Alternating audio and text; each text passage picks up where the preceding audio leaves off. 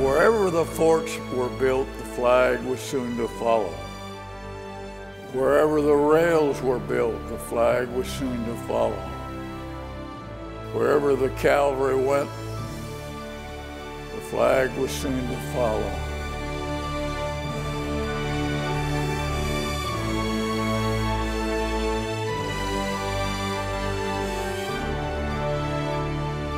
Tell the story and they prick up their ears and they listen.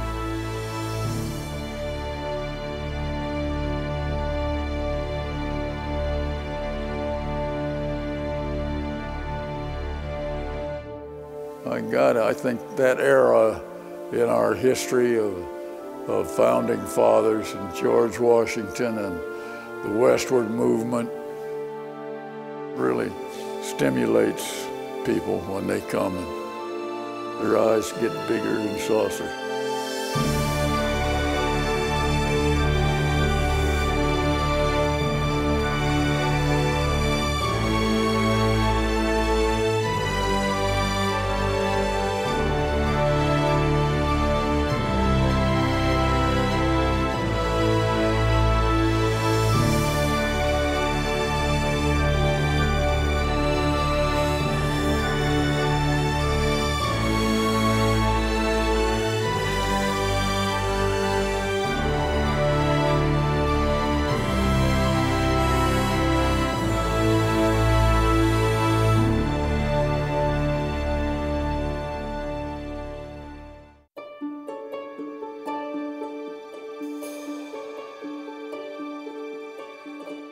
This is what I've got.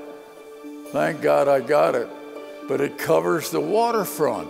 It tells you a story. And the paintings are all priceless.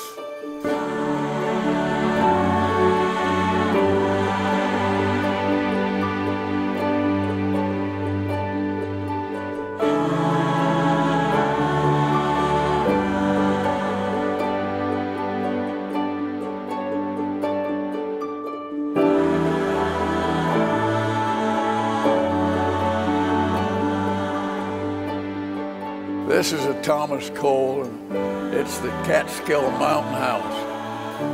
And when I bought it, I said, that's America.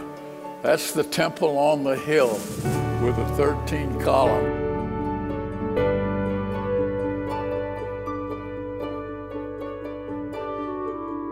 I love this one with the reflection in the water.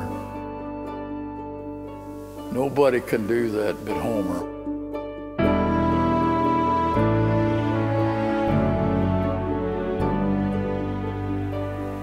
Over here you have one of my very favorites, Moses Viewing the Promised Land. And it's by Frederick Church. Of course, America was the promised land, you know. Very biblical. There's Moses on the sun, rising empire.